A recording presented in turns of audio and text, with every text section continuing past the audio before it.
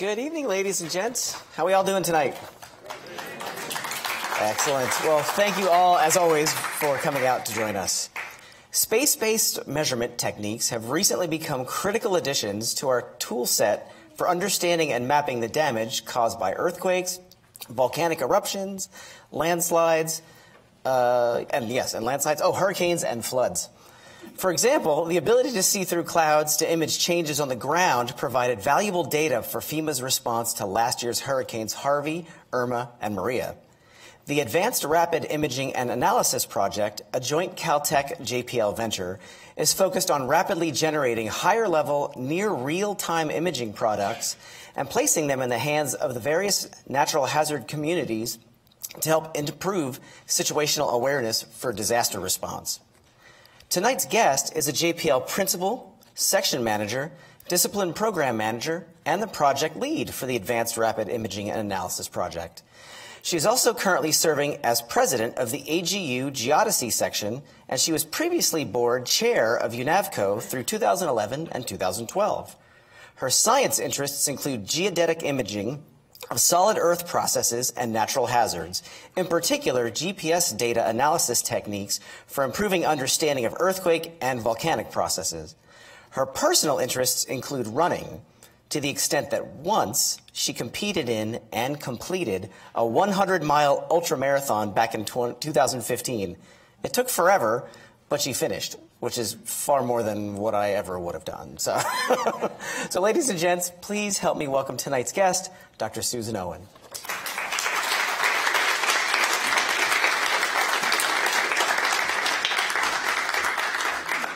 Hello. Thank you all for coming. Thank you for inviting me to be here. I'm really excited to talk to you tonight about a project that we've been working on for about 8 years or so. So this project has been to take data that we've been using to study natural hazards and apply it to disaster response. And sorry, I should have tested this out before. There, got it. So there's a difference between a natural hazard and a disaster, and this quote is one way to think about the difference. Another way to think about the difference is if a big earthquake happened in the middle of the woods and there wasn't any buildings around to collapse or any people around to be injured, would anybody really care? Well, if you're a scientist like me, the answer is yes, you care very much, and you're really interested in studying the earthquake. But if you're the fire department, if you're FEMA, if you're the news media, you probably don't care all that much, and it probably doesn't really get on your radar. So another example of a difference between a hazard and a disaster is from the recent event, Hurricane Florence. So when Hurricane Florence is over the ocean, for most people, it's big and it's scary and it's massive, it's a hazard, but it doesn't become a disaster until it intersects with where people live, causing flooding, causing a lot of building damage. So when a disaster happens, it's really important to get information. And there's different types of information that we want in order to improve our disaster response. The first thing that we want is a really good forecast. So these are two examples of two different types of forecasts. There's forecasts for rain that helps us predict where the really bad flooding is going to be, where people need to evacuate. And then there's forecasts for earthquakes, which are forecasts that occur on a much different time scale. Rainfall forecasts we get days in advance and get updated frequently. Earthquake forecasts, we're looking at predicting the probability of a significant earthquake over the next 30 years. It's still useful for planning. If you're in one of the blue areas on this map over here, you don't really have to worry too much about earthquakes. But if you live here in Pasadena, you do. And so we know that through forecasts like this user forecast that have been put together by scientists. Another type of information that we get that helps us improve our ability to respond to disasters is data that we collect during the event. So how the streams are rising after the rainfall has started in response to Hurricane Florence. Or there's buoys that people put out into the ocean to try and measure tsunamis. So after the earthquake has happened and the tsunami has started, these buoys can measure the wave height of the tsunami and warn people on the coast about exactly how large it's going to be. But the event has already started. And then on the far right there's an image of Kilauea volcano, and those little dots are earthquakes. Earthquakes are another way of us understanding a volcanic eruption while it's in process, and also an earthquake sequence while it's starting. So seismic data is another important data set that we can measure in order to understand a hazard or disaster as it's happening. And then there's the information that tells us how has this hazard actually impacted people. So where is the damage? Where is the infrastructure down? Where are the bridges out? So following a lot of disasters, it's pretty common for police, fire departments to go out and do what's called a windshield survey. So they'll drive around and try to get an assessment of where are the buildings damaged, where is the flooding, what roads are operational, things like that. And it's really important to understand after an earthquake or after a storm, what infrastructure is still in place. So this figure here of the bridge collapse from the Loma Prieta earthquake in 1989 is an example of where there's transportation infrastructure that's down. And understanding the status of transportation infrastructure is really important, because in order to get resources into an area that's been affected by a disaster, we need to know, are the airports open and operable? Are the roads open? Are the ports open? Things like that. And often telecommunications can be limited. So all of this information builds a picture that we call situational awareness. And all of this information is needed by people who work in emergency operations centers like this one. So FEMA, state, and local agencies have emergency operations centers that get stood up and manned during a disaster. And while it might not look like there's a lot happening here, there's a lot of people on laptops, maybe they're checking their email, but in disaster response, this is the room where it happens. So in a disaster response, what these people are doing is collecting information and sending it out to people so they know where to move the resources, where to move the food and the water and the crews to help get the power back up. So all that information is helping us build a picture of our situational awareness. So we can help improve this picture of situational awareness by making observations from space. And space gives us a unique perspective. And so here are some examples of viewing hazards from space. And I'm not going to talk about all the different techniques that NASA uses to measure disasters from space, but here's just a sample. And the point that I want to make here is that space gives us the ability to monitor things globally. So you don't need to know in advance if the next volcanic eruption is going to be in Indonesia or in Iceland. If you have a satellite that's monitoring the globe, you don't need to know which particular region you need to look at or focus on. And space also gives us the opportunity to monitor things on a very large scale. We can see hurricanes from space. We can see the entire island of Puerto Rico from space, and we can see in this before and after image that after Hurricane Maria hit, a lot of the lights were out. So they had massive power outages caused by Hurricane Maria. We can also see the entire extent of how the Earth moved in response to a massive earthquake. So space gives us the ability to monitor globally and to see things on a very large scale. That's difficult to do from a car, from a windshield, or even from an aerial survey from a plane. There's another key feature of observing things from space, observing hazards from space, and that's that space is out of harm's way. So if you're an astronaut or you're in space, you might not think of space as being out of harm's way. But if you're a researcher who's collecting observations from an Earth-observing satellite and you're sitting in your office, it is out of harm's way. You're not on the volcano. You're not in the middle of the storm. And the importance of this, I want to illustrate the importance of this from a story from 1980, the eruption of Mount St. Helens. So some of you might have remembered that eruption. It was up in Washington State. These pictures here were taken from the location where David Johnston, a USGS geologist, was making observations of the active volcano.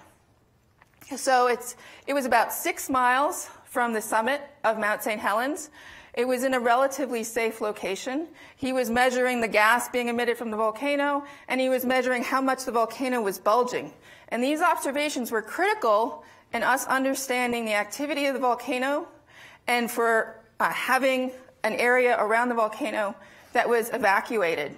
We knew it was very active, and so we kept people away. But he was there, and he was there the day that the eruption happened. And because the eruption went to the side as much as it went up, they thought it was going to go straight up. But because it went to the side, in addition to up, and it went straight at the ridge where David Johnston was sitting and observing the volcano, he was killed in this eruption. So if we have the ability to make these types of observations from space, then that helps keep researchers out of harm's way and helps us make these types of data collections out of the way of where the researchers are in danger. Sorry about that.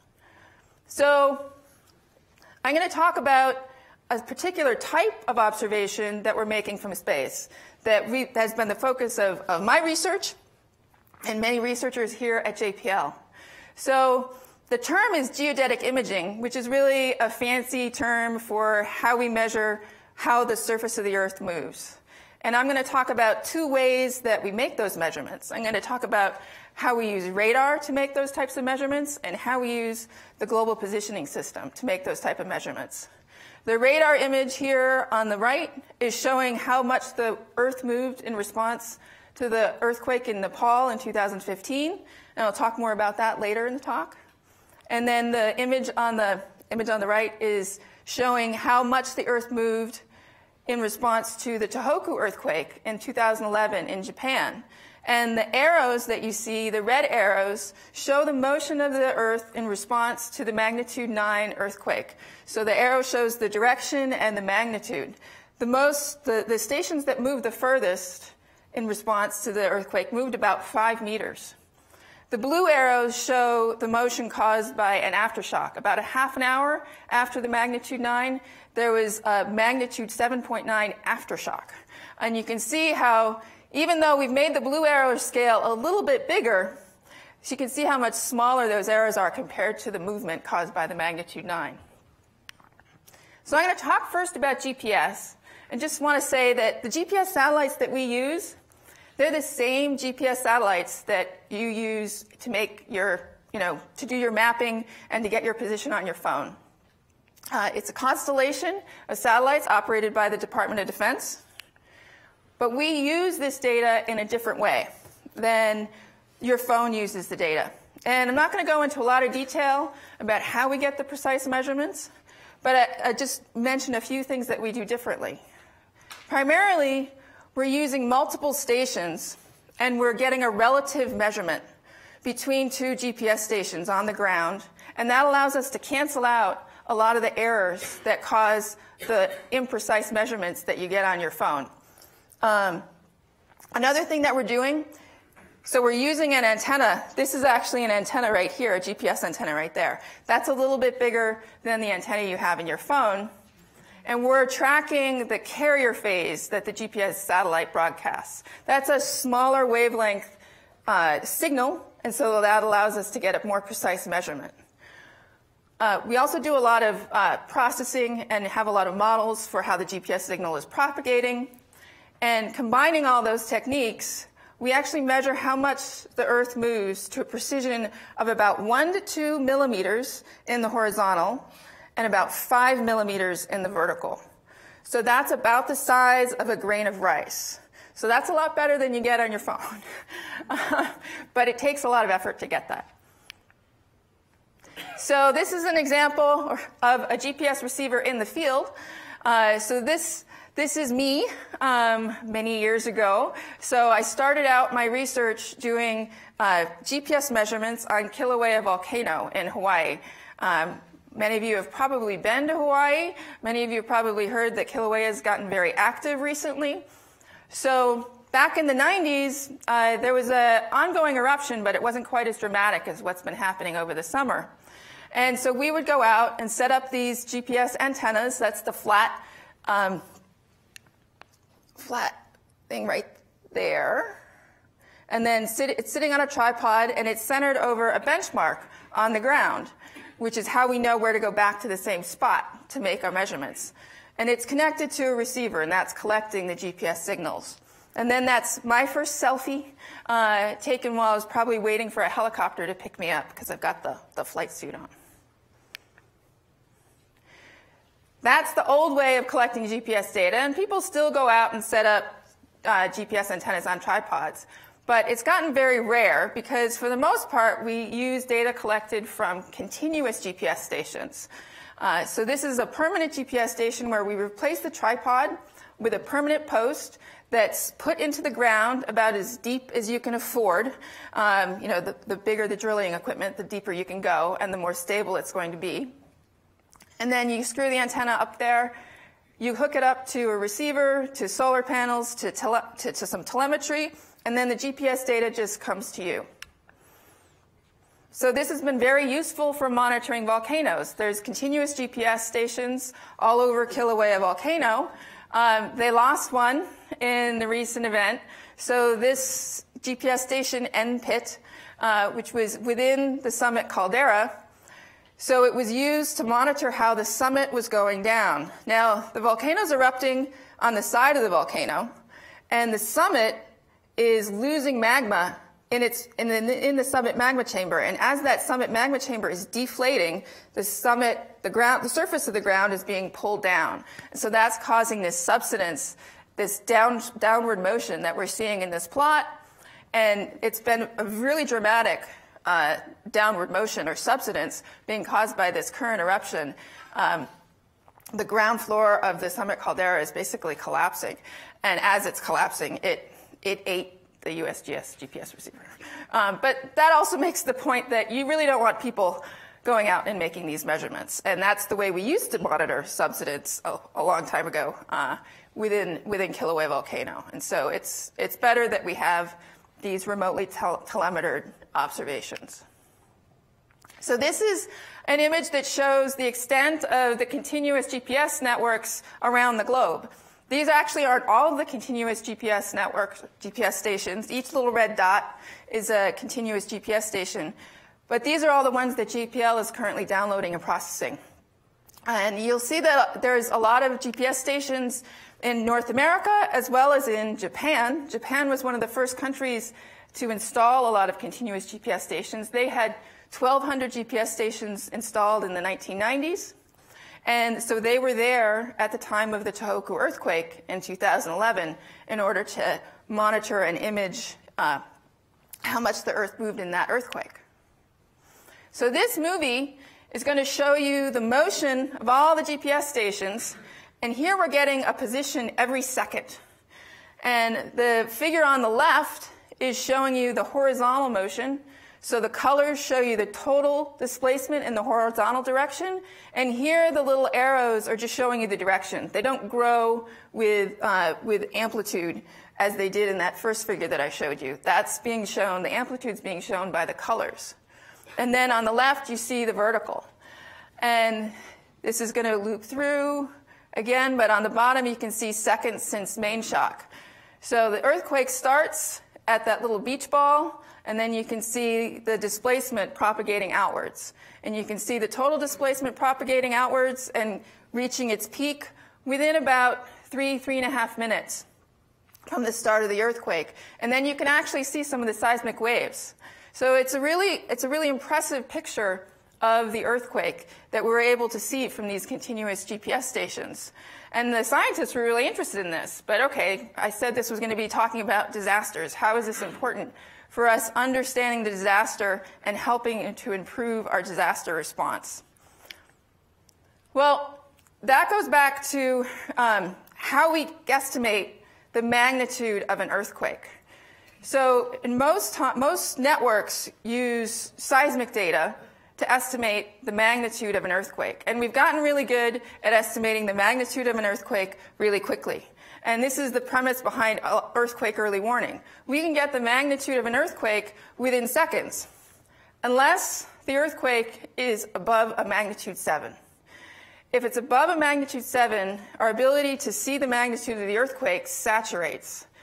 And you can't use seismic data alone to get the true magnitude of the earthquake if you want to get it within just a few minutes. And so this is an example of a USGS map that was generated from the Tohoku earthquake. And so 21 minutes after the earthquake, it estimated Tohoku at a magnitude 7.9. As more seismic waves came in and more analysis was done, 40 minutes later, it was estimated to be a magnitude 8.8. And you can see when you compare these two maps that are showing the strength of the shaking predicted from this earthquake. So strong and very strong is this yellow and orange. You can see it's much greater for a magnitude 8.8, a much larger area, than for a magnitude 7.9. And the tsunami predicted by a magnitude 7.9 or magnitude 7 is going to be much smaller. The initial warning that went out to Japan, they have a great earthquake early warning system and a great tsunami warning system, but because they thought it was closer to a magnitude 7, the initial warning said that it was going to be a 3-meter tsunami. It was a 10-meter tsunami, and 20,000 people died. So there's been a lot of interest in figuring out how to get a better rapid magnitude estimate, and that's where the GPS comes in. So Japan has real-time GPS capability, and they've been linking their GPS stations into their earthquake early warning and tsunami warning system. And a lot of the tsunami warning systems around the globe are using GPS now, because you can see on the bottom, seconds since main shock. So about 3.5 minutes in, you could see the size of the earthquake from GPS. So if you combine the GPS data with the seismic data, you can get that it was a magnitude 9 within enough time to give an accurate tsunami warning. Okay. And then this figure just shows the extent of the real-time GPS in western US. So, and I want to make the point that real-time GPS is being incorporated into the earthquake early warning system that's being built for California and Washington and Oregon. So I'm going to switch gears now and talk about radar. So radar, in a radar imaging satellite, it's transmitting radar down to the ground and then receiving the reflected signal. And it's called synthetic aperture radar because it's using the motion of the satellite to effectively receive data over a larger area. So that forms what's called a synthetic aperture. So it's as if the reflecting dish was larger than, or the receiving dish was larger than it actually is. And so that allows us to get higher resolution on the ground. The other thing I want to point out about radar in this slide is that it can see, another good property of radar is it can see through clouds. There's a lot of damage, imaging, and disaster response that's done with optical satellites. That's basically a digital camera in the sky. But if the area is cloudy, which it often is, around hurricanes, then it's very hard to see below the clouds. And so radar is uniquely able to image the ground through the clouds. So how do we use the radar to map the surface motion?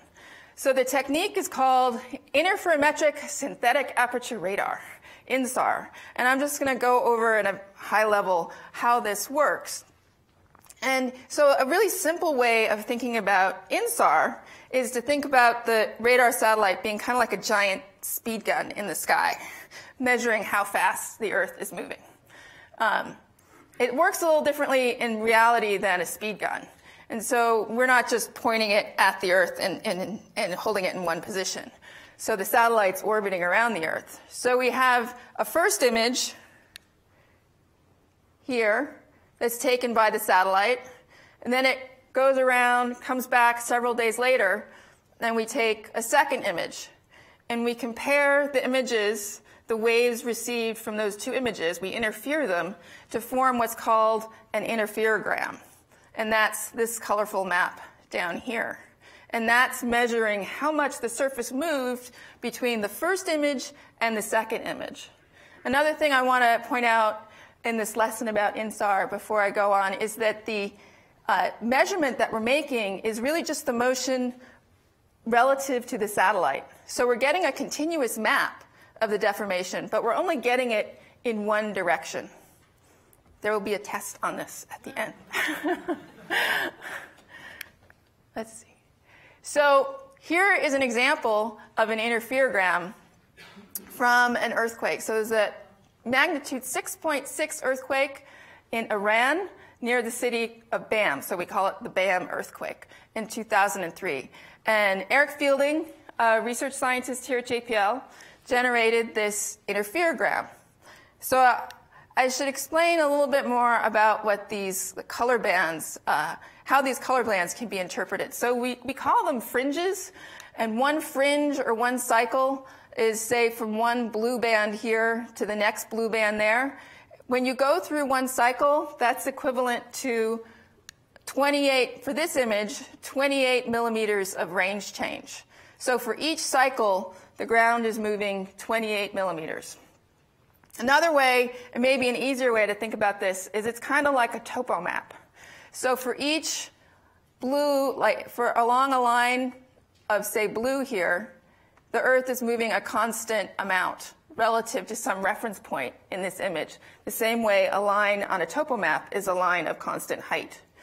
And in the same way, in a topo map, when you have lines really close together, that means that the terrain is steep. When these fringes are really packed tight, close together, that means the ground is moving a lot. And so you can see that the fringes are packed tightly here, close to the fault, which is here. And then they get spread out further away as you move away from the fault. And so that's one way to think about interpreting these images. We like to show the fringes because it's easier to see some of the details, but it is, we admit, a little hard to interpret. The other thing I want to point out with this image is this was one of the first images where we were looking at the image. We saw that there are these areas that were black. And the areas that are black are areas where the ground moved so much in the, between the first image and the second image that you can't form this interferogram. It's called decorrelation.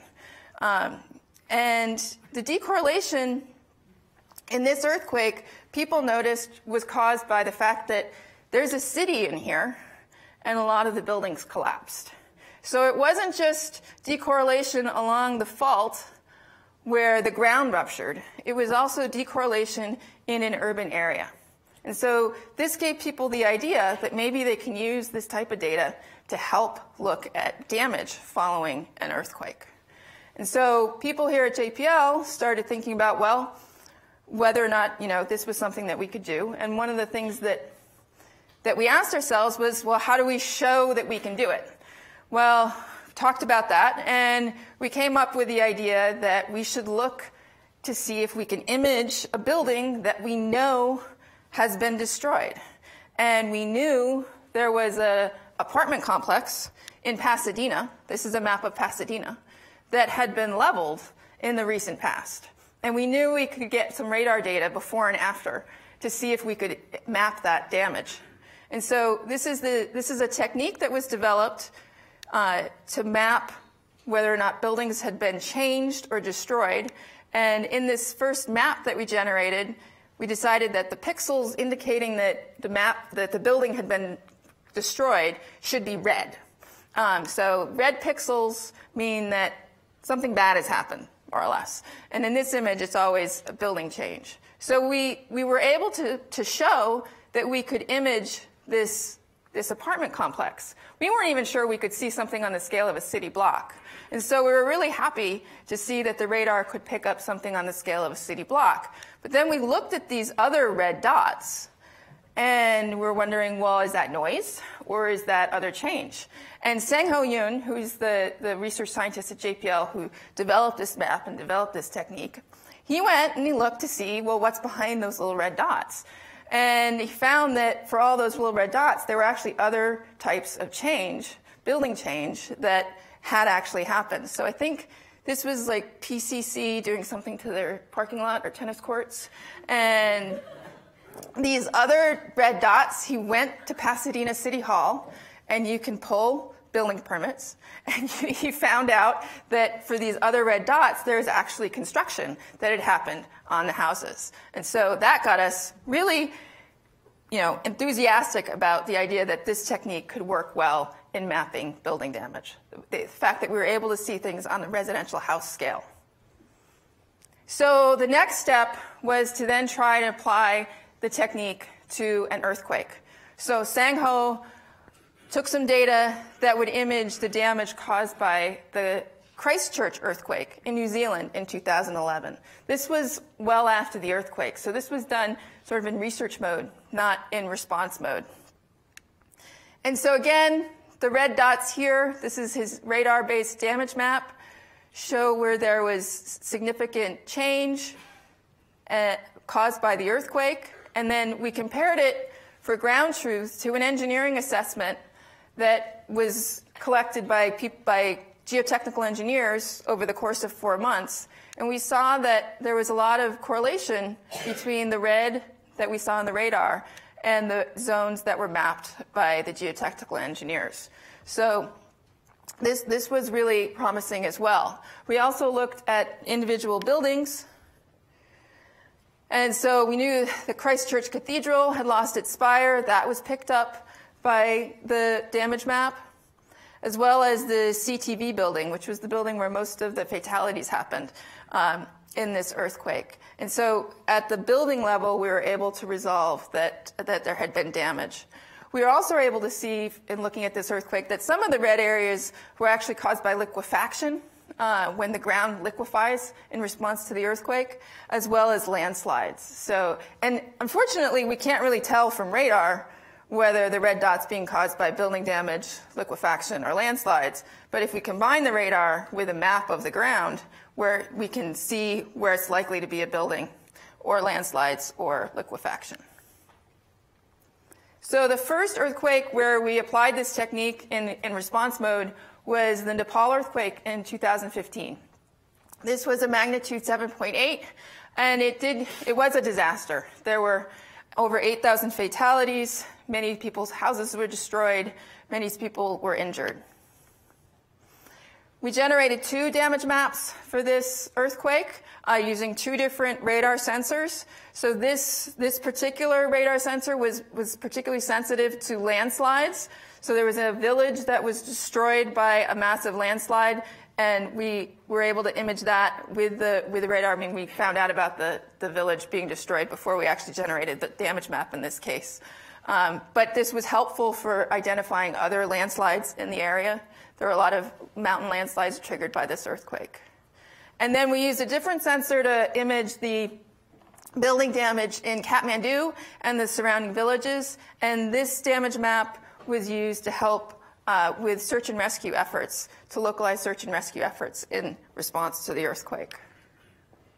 So this is a list of some of the agencies that were able to use this damage map in order to help with their response. So it varies from people who are using it to inform ground response. So the USAID and the NGA were able to use it to guide where to send search and rescue teams. Other people were able to use it to guide where they would collect more high-resolution imagery. So Digital Globe, a company that does a lot of optical imagery, more digital cameras in space. And so that's also, again, very useful for damage response, but it's a small footprint. They're only able to collect those images over a small area. One of the nice things about radar is it can image a very large area, and it can highlight where the damage is most likely to happen, and then you can focus your high-resolution imagery in those areas.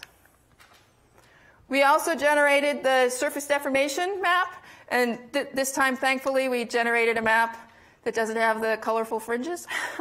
So we can see the surface deformation. We overlaid the GPS vectors that we also generated for this earthquake. So you can see there was a lot of uplift as well as horizontal displacement.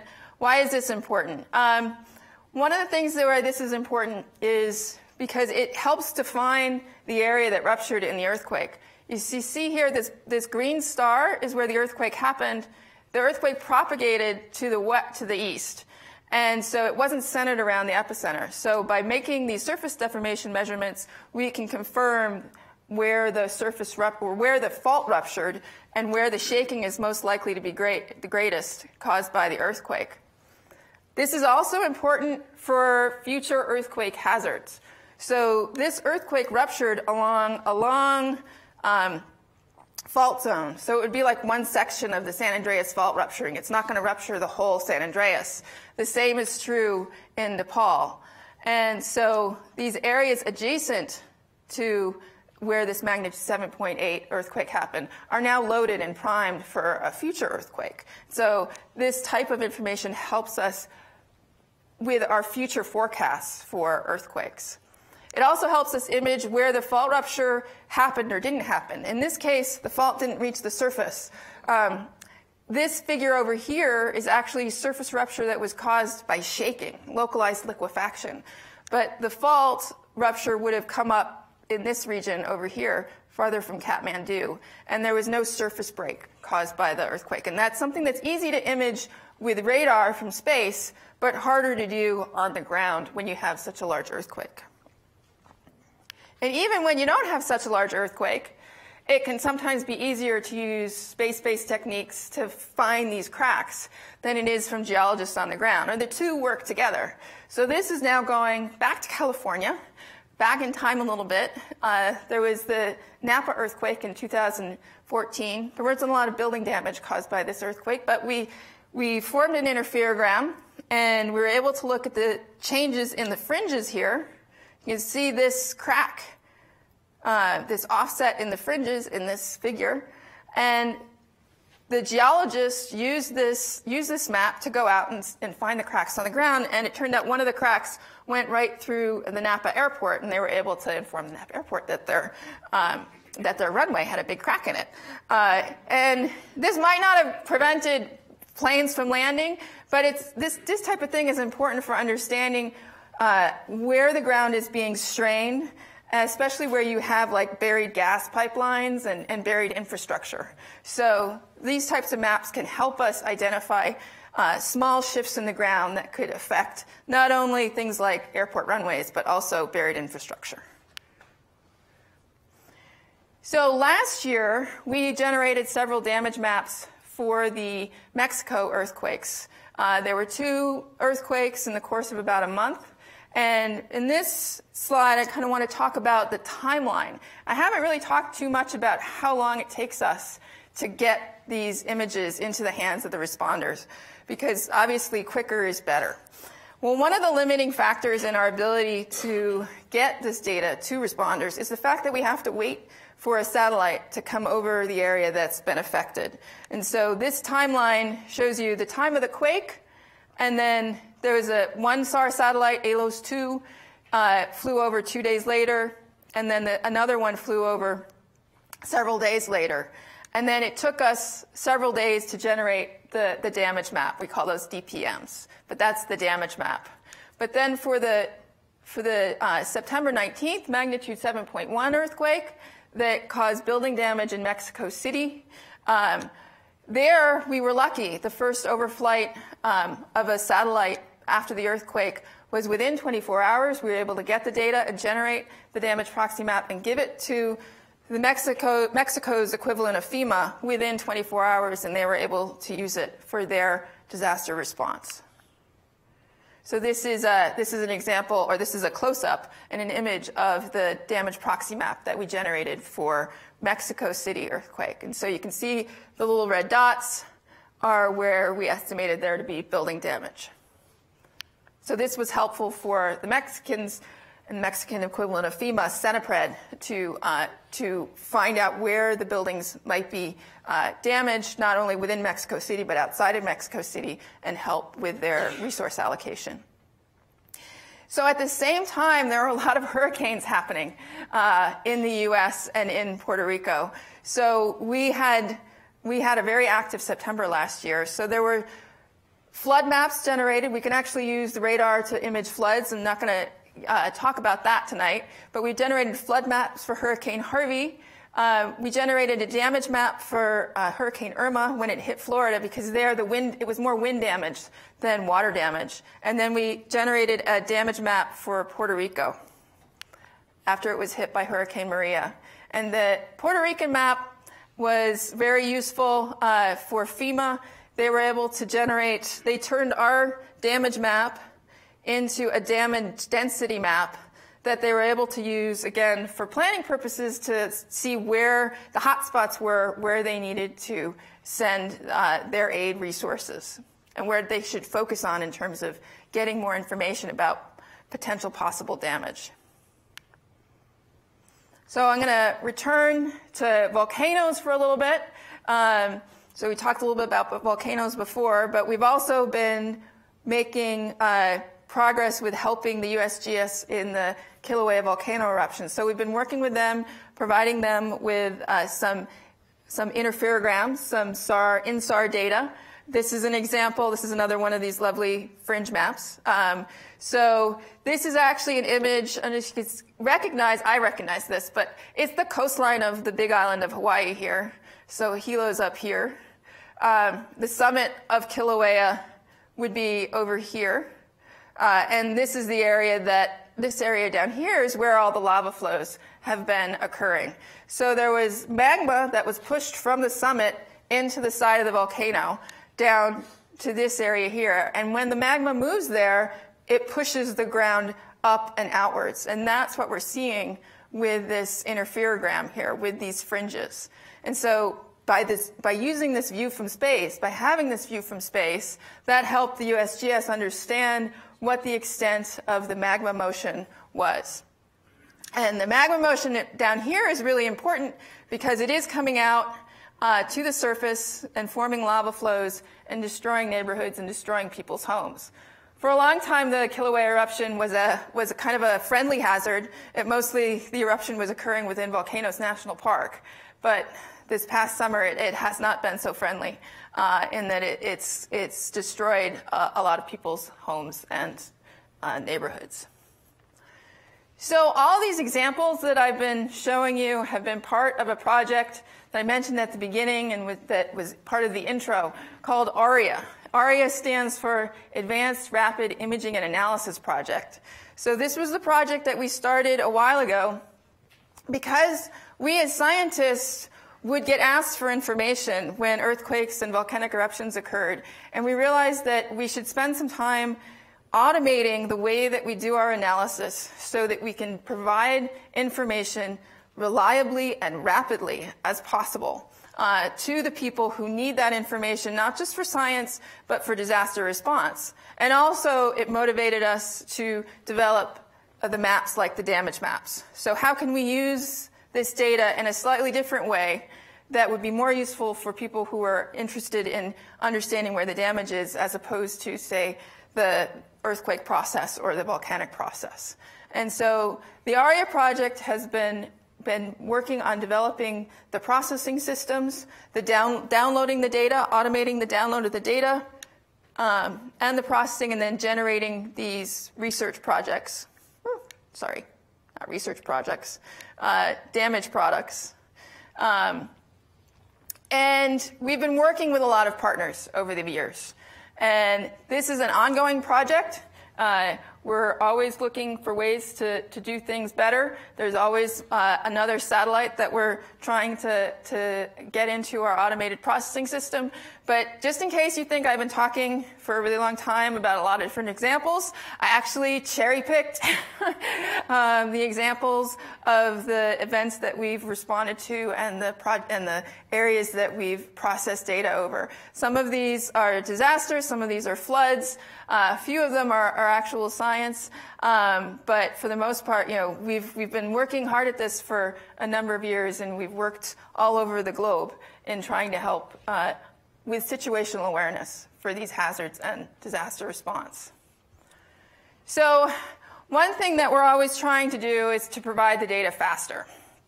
That's a big reason for the ARIA project to exist, is to get the information to the disaster response agencies faster. But as I mentioned before, the major limiting factor is when the SAR satellite is going to fly back over the area that we're interested in. And since the Sentinel satellites have been launched, that's a set of SAR satellites that the Europeans launched back in 2014 and the second one in 2016. Things have gotten really good, much better, because it's the only SAR satellite up there with free and open data policy. We've used data from these other satellite missions. The Italians have a SAR satellite. Japan has a SAR satellite. I have flags. Germany does, and Canada. And oddly enough, from my experience, the Canadians have like the tightest data policy. We can get data from the ASI Cosmos SkyMed and from Japan, but it's hard to get RadarSat data. And it's not like they don't want to share their data. There's a lot of reasons why they have closed data policies. They're not being protective. It's the business model that they have for launching SAR satellites. SAR satellites are really expensive.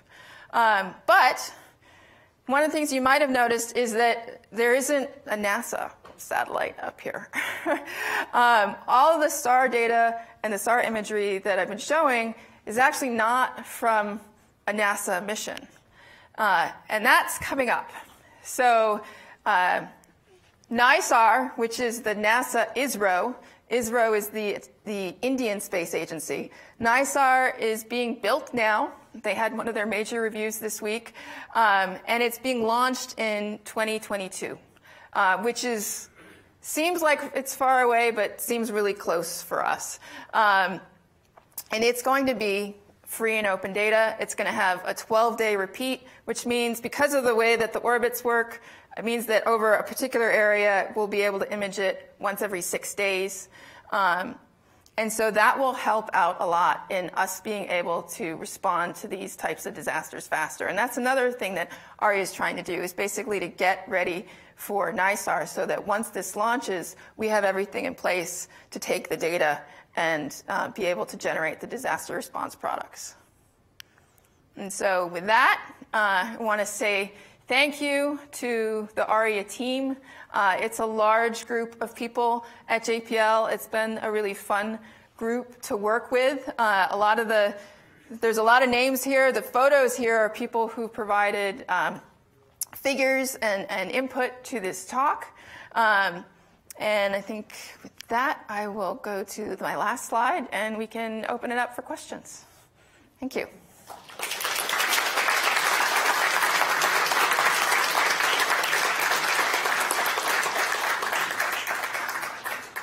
Oh, I'm supposed to say, if you do have any questions, please go up to the mic in the middle.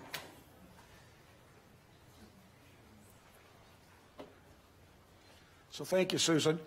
The first question I have is to do that high resolution on the order of millimeters interferometry. I assume you need precision orbit determination. Yes, you do. So do you have the kinds of things that were used on TOPEX, for example, laser rangefinders and all those kinds of things that were used to get very high resolution? We're using GPS to get the precision orbits.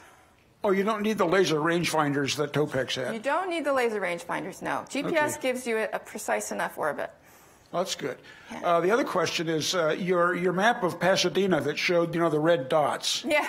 Did the building permits department want to really go and look at all those red dots and make sure people had pulled permits?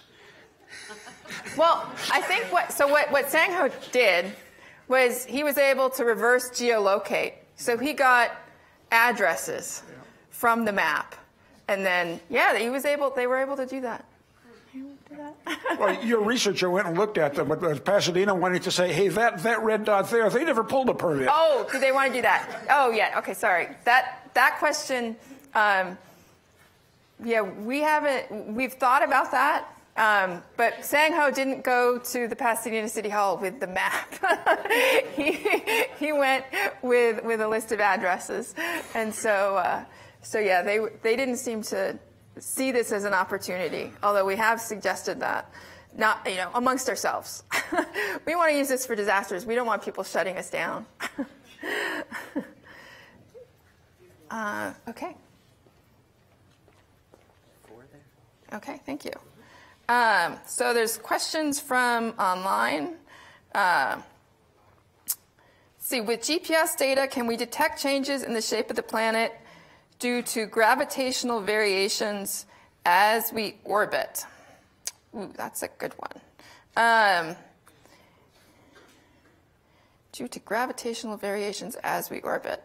So the best way, I mean, what I want to say is the best way to detect gravitational variations is with a different satellite that we have for measuring gravity, which is called GRACE.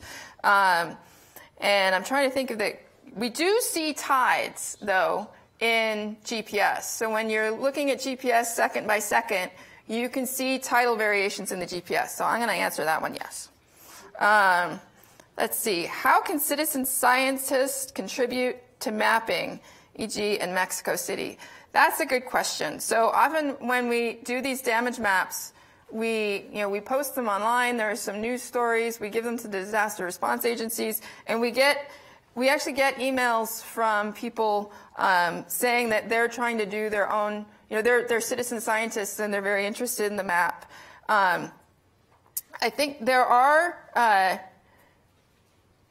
trying to think now, if there's a good organization to send you to. Off the top of my head, I'm not thinking of them, but I think there are some online groups that are trying to coordinate damage mapping. I think Google actually sets up a site for large disasters where they try and collect information. And so you might check out Google. Does INSAR have a maneuvering engine? So let me see if I can answer. Actually, let me say that there's a picture of NISAR up here. We actually also have a scale model of NISAR here. So it does have the ability to shift the way that it's looking at the Earth. But in the NISAR orbital plan and observation plan, we're not planning on targeting it. So we're not planning on shifting it back and forth. So if a disaster happens, we're not going to task it to change the way it's looking so that it will image that disaster faster. It does not have the resources to do that. Let's see. Another question. Can we use these techniques for earthquakes within the ocean? No. INSAR, well, let me put it slightly differently. So Tohoku was an earthquake in the ocean. It occurred offshore. The earthquakes down in Chile, their epicenters are usually offshore. And so if they're big enough and they cause motion on land, we can see the earthquake in the ocean. But we can't use it if it's like way out in the middle of the ocean and it doesn't cause any surface, hard land to move. For GPS, there is a technique called seafloor GPS, which I didn't talk about, but they put transponders down on the bottom of the ocean, and then they use the GPS on a ship that goes over the transponder, and then they do repeat surveys of the location of the transponder, and they can measure the motion of the transponder on the ocean floor. So they can track the motion of plates or the crust, the oceanic crust, that way. And they actually have these transponders off the shore of Japan, where they have fairly high rates of motion, and they've also tested them off the shore of Pacific Northwest. But it's not really out in the middle of the ocean. So I think that's that question, and then that's it. So did you have?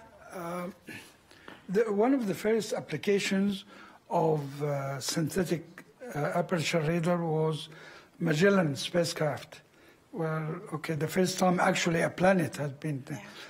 Yeah. And after the first year, the second year, we saw the differences, and you can tell the changes. That was back in 1980s.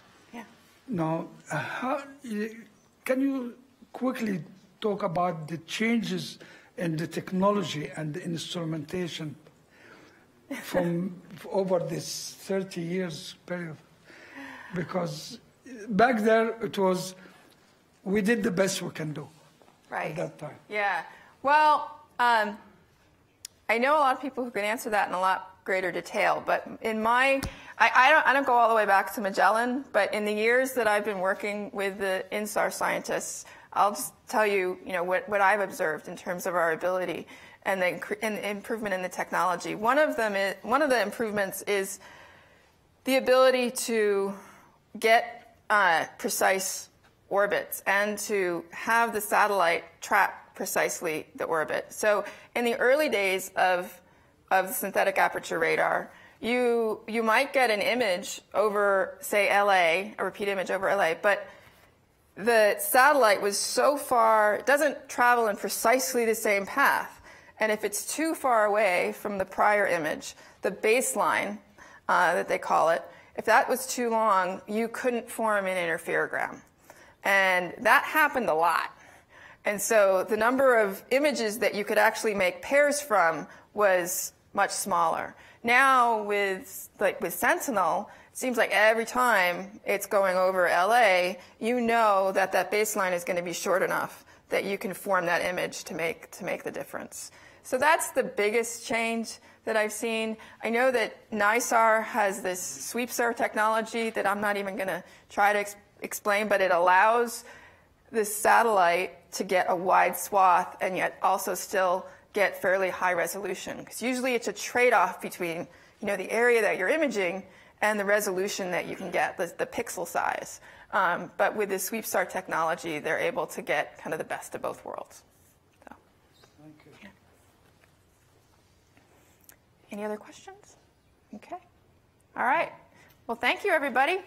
Thank you for coming out.